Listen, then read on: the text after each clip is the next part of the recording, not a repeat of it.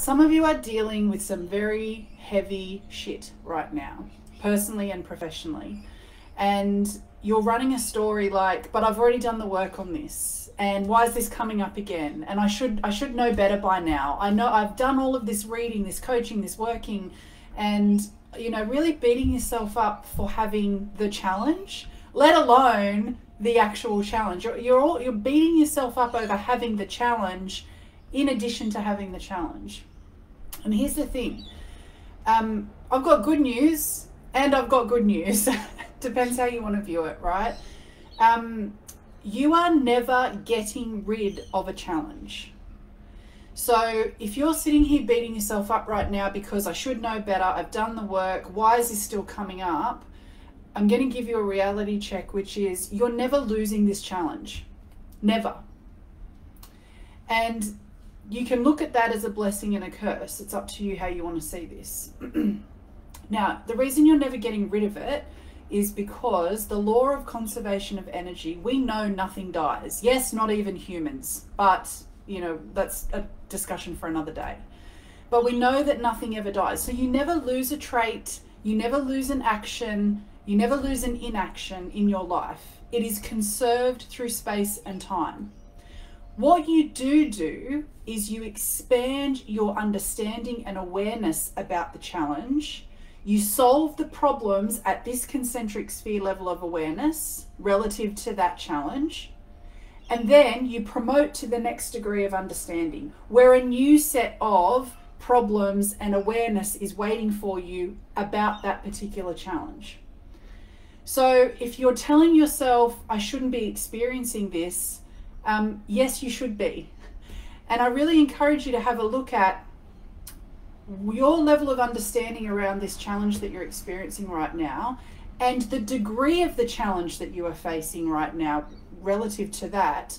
Look at the differences between now and, say, 2 years ago, 5 years ago, 10 years ago, when you were 15. Go all the way back, because you've never lost this experience. You just keep expanding your understanding and awareness of it.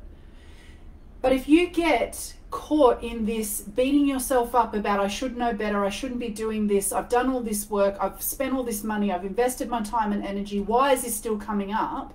You're getting caught down in where the masses are, where you're getting so consumed by what you haven't done rather than the vision for your future and how you can use this challenge to further expand not only yourself, but your mission in this world.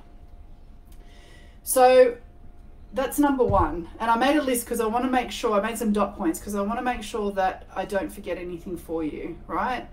Okay, the other thing that I want you to think about is this. If you think about any of the great leaders in the world, whoever you consider to be a great leader, and I'm going to say something controversial here, which is I like to use Trump as an example. I know people don't like Trump, and this isn't about if you like or love him or hate him. I'm talking about what a leader is. And a leader is somebody who can be influential.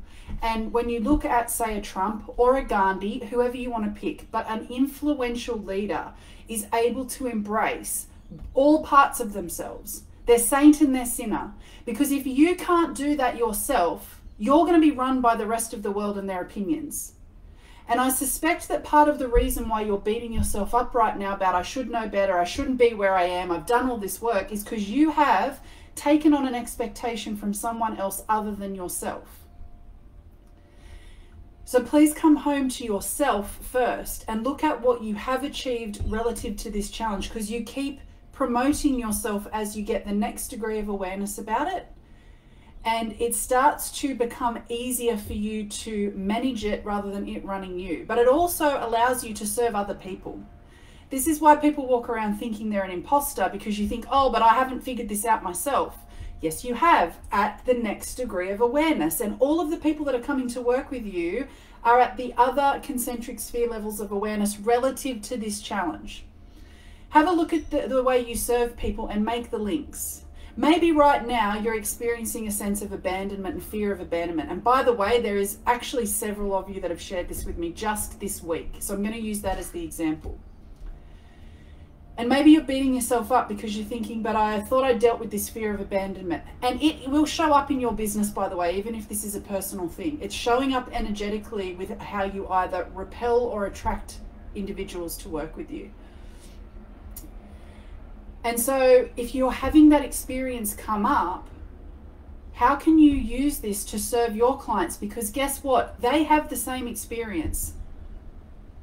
They're experiencing similar concerns, similar fears. And sometimes they're not even consciously aware of it until you put a message in front of them. And then it speaks to their inner wisdom. So please use what you're going through to be able to better serve. Please have a look at how you've already transformed your awareness and your ability to solve this problem at multiple levels of awareness and degrees. And then the other thing that I would encourage you to do is have a look at how you already have mastered this thing. Where in your life are you mastering what it is that you're beating yourself up about? So if it's a fear of abandonment, look at the 7 areas of life. Where are you mastering your fear of abandonment? What area? Because remember, you're not losing it. It's just shape-shifting. It's transforming. And equally, if you're perceiving that you've got trait, being fear of abandonment, you also, law of contrast, you can't perceive you've got this unless you're comparing it to its opposite. So what is the opposite of abandonment or fear of abandonment for you, not anyone else? And then go and look at what areas of my life am I mastering that trait in, whatever the opposite is, so that you can see the balance. This is not about getting on a high. It's not about being positive. The positive thinking movement is a farce. What goes up must come down. If you are trying to be positive and happy, you are going to fall into a hole. And to the degree of this fantasy around one side, positivity and happiness, you're going to experience the opposite, the nightmare, the down. So your job is to keep bringing your perceptions and your life into balance. And the quicker that you can do that, the quicker you expand your service and your mission. So to wrap up, right, you can't destroy within you or around you without also building simultaneously at the same time.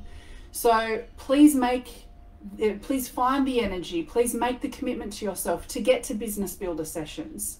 And if you're working one-on-one with me, please make the commitment to yourself to use me outside of session. You have that access to me to keep expanding quickly, rapidly. But in terms of the Business Builder sessions, there is a lot to be said for collective energy. And it's really, really beautiful when you turn up to these sessions and other people are sharing things and asking questions, and you're seeing yourself in that and you're tackling problems quicker, because rather than just tackling what's going on for you in this moment, you're tackling the things that are coming up for you that you're not even consciously aware of yet.